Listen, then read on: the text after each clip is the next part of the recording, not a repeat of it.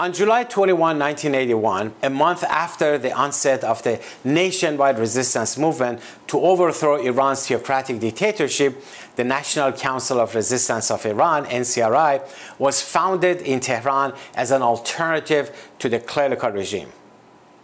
July 21 also marks the anniversary of the 1952 anti-Shah uprising in Iran in support of Democratic Prime Minister Dr. Mohammad Mossadegh. The NCRI is a democratic coalition of Iranian opposition organizations and personalities who strive for the establishment of a democratic, free, and non-nuclear republic in Iran. It was founded based on the democratic principles of rejecting both the Shah and the mullahs. The NCRI categorically rejects regimes that rely on torture, murder, plunder, treachery, and deprivation of people. In 1993, Mrs. Maryam Rajavi was elected by the NCRI during its plenary session as the president of provisional government for the period of transferring sovereignty to the people of Iran. The People's Mujahideen Organization of Iran, PMOI, also known as the Mujahideen Khalq MEK, is Iran's largest and most organized opposition group and the principal member of the NCRI.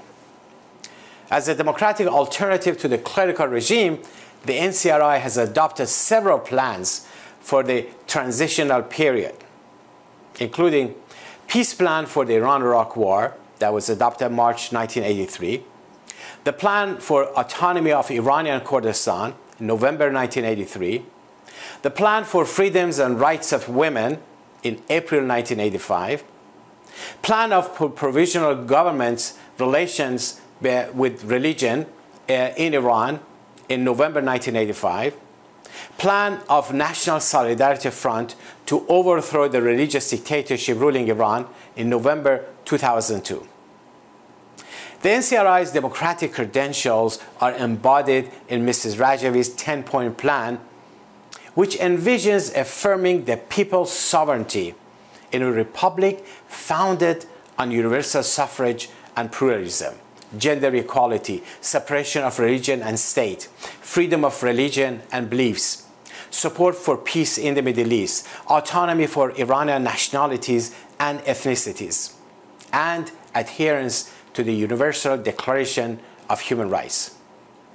Mrs. Rajavi's 10-point plan, described as Jeffersonian by former U.S. National Security Advisor General James Jones, has received global endorsement from over 4,000 lawmakers, including 34 parliamentary majorities in 50 countries around the world, 137 former heads of state or government, ministers, ambassadors, and heads of international organizations, and 80 Nobel laureates.